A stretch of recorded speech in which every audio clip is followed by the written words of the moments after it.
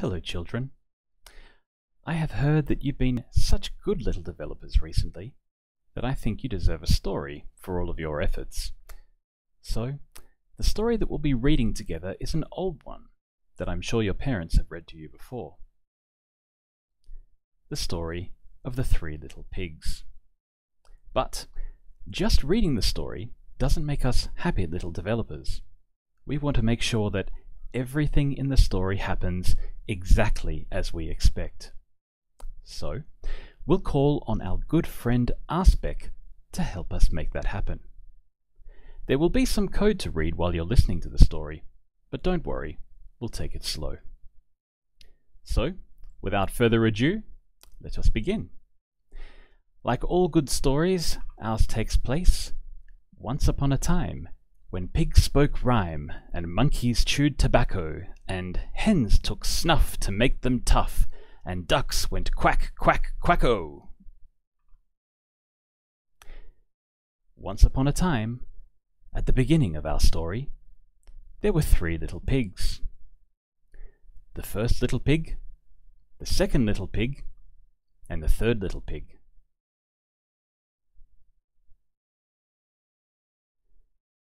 The three little pigs had a mother, and the mother pig loved her children very much.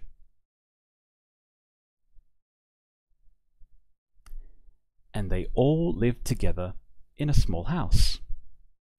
It was a little cramped inside.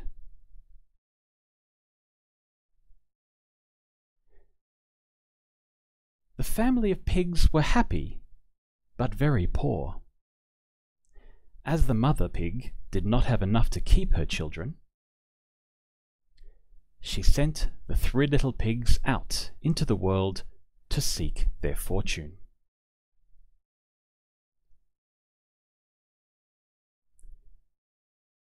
And so began the three little pigs' first steps into adulthood.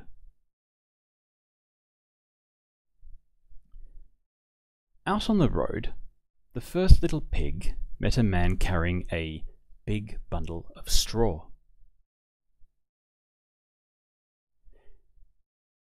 He said to the man, "Please, sir, give me that straw so that I may build myself a house." The man gave the first pig his straw and set off on his way.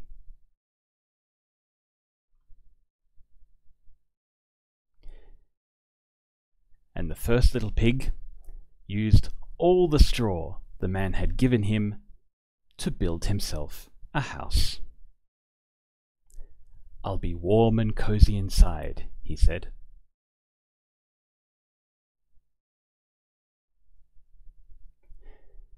The second little pig saw his brother's house and knew he had to build one too. But what material could he use?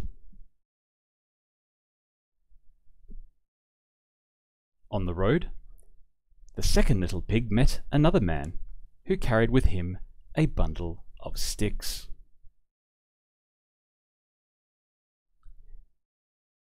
He said to the man, "Please, sir, give me those sticks so that I may build myself a house." The man gave the second little pig his sticks and continued on his way.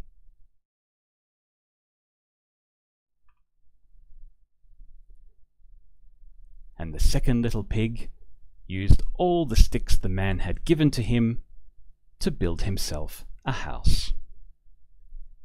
"I'll be safe and snug inside," he said.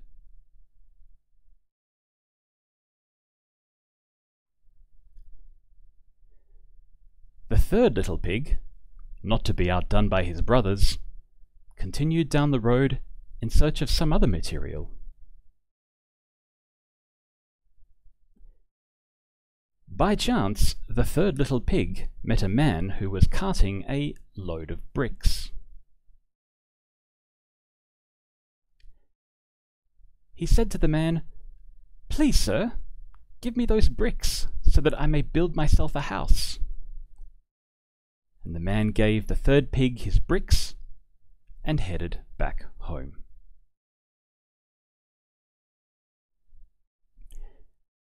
And the third little pig used every last brick the man had given to him to build himself a house.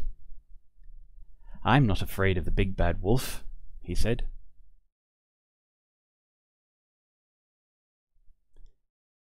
The next day, a wolf came along. He saw the houses the little pigs built and decided to pay them a visit. The wolf went to the straw house and said, little pig, let me come in." The little pig squealed, "No, not by the hair of my chinny chin chin." To which the wolf replied, "Then I'll huff, and I'll puff, and I'll blow your house in."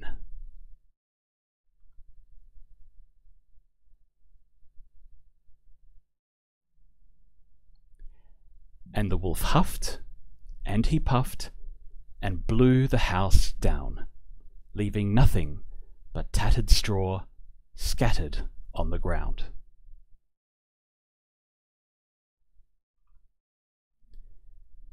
Terrified, the first little pig ran away to seek shelter in his brother's house of sticks.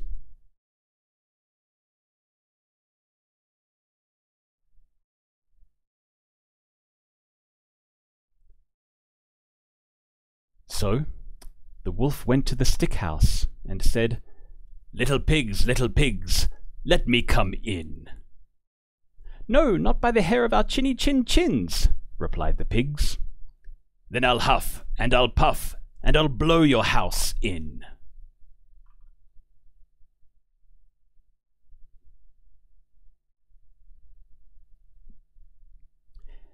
So the wolf huffed and puffed and blew the house down, leaving nothing but mangled sticks strewn across the ground.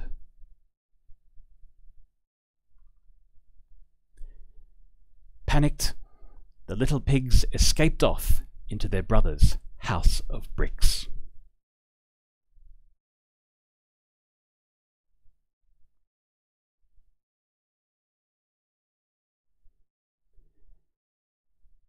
So the wolf went to the brick house and said, little pigs, let me come in." "No, not by the hair of our chinny chin chins," replied the pigs. "Then I'll huff, and I'll puff, and I'll blow your house in."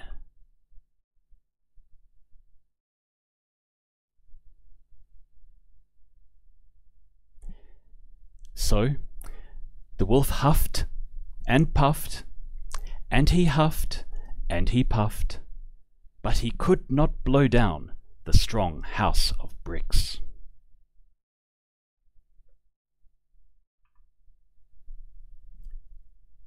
The wolf searched for a way into the house. He tried the door and the windows, but the pigs had closed them up. But he saw that the chimney was open, and jumped onto the roof to climb down. However, the three little pigs saw what the wolf was planning. So they hung a big pot of water on the fireplace hearth, and then made up a blazing fire. The water bubbled and popped as it came to the boil.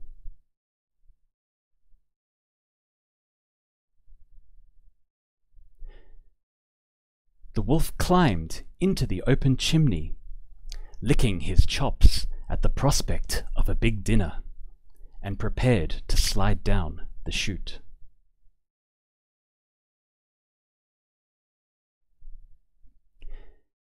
The wolf came down the chimney, ready to attack the pigs, but instead slid straight into the pot of water, where he was promptly boiled up.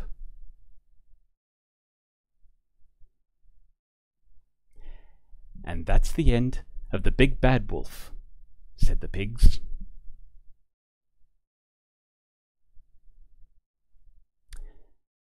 Now that the story is finished, it's time to run all of our tests. Did they all pass? Let's see.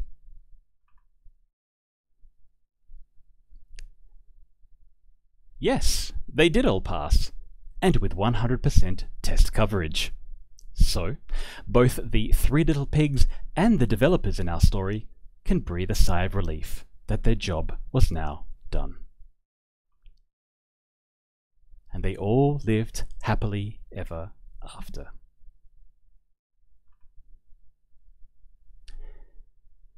Today's story came from my GitHub library, whose bookshelves you too can visit if you want to read the story again yourself. We read today's story with an RSpec accent, but the story can also be read in a mini-test accent to give it a slightly different flavor.